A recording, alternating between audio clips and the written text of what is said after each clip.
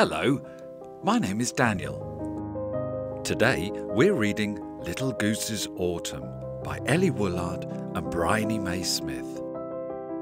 So get comfy and I'll begin.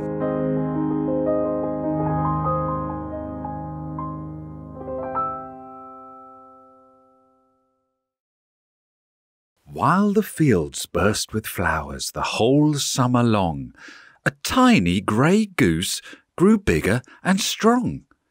And she thought to herself as she splashed and she swam, "This world is so fine, and how happy I am!" But then the green leaves turned orange and gold as the air became tinged with a promise of cold.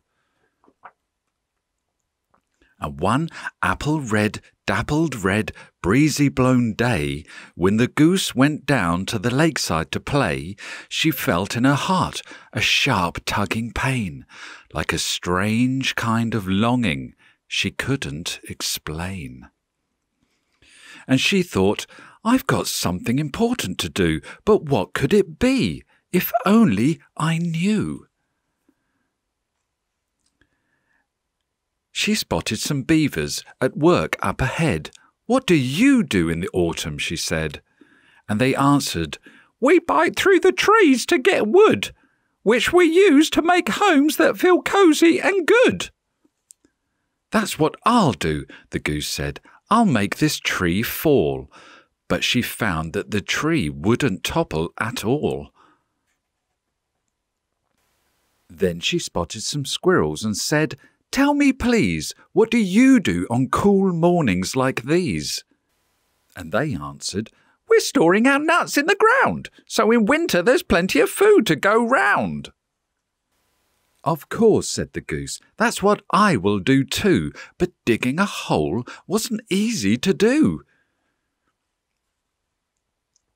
Then she spotted some bears and said, "Tell me, my friends, what do you do when the warm weather ends?"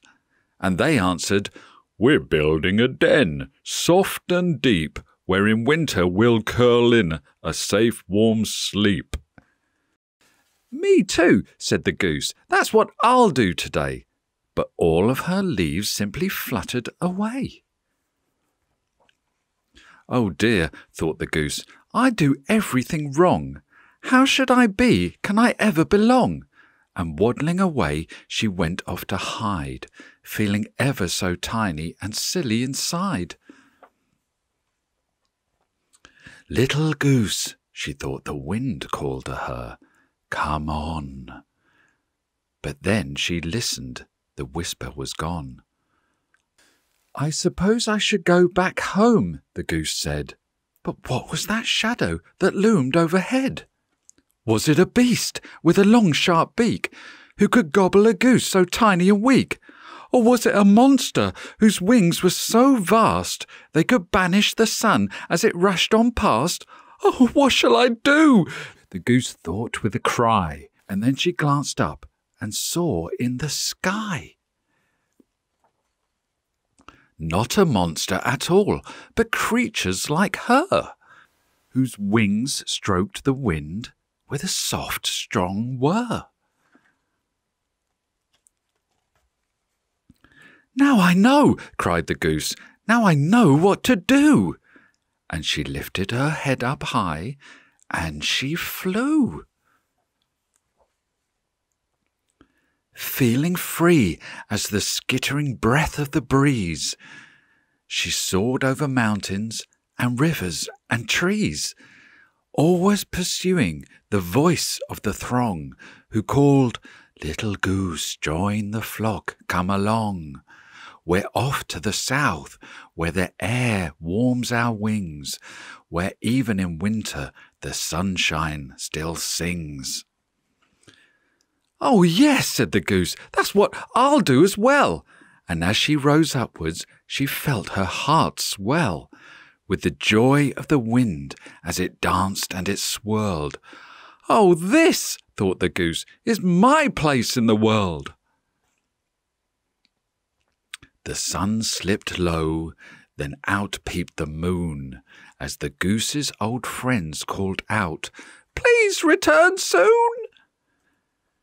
and she cried from the sky's vast oceans of black, "Goodbye, and I promise in spring I'll be back."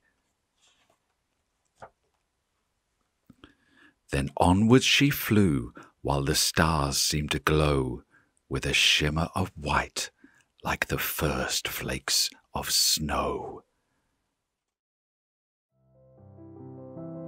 Thanks for listening. See you next time.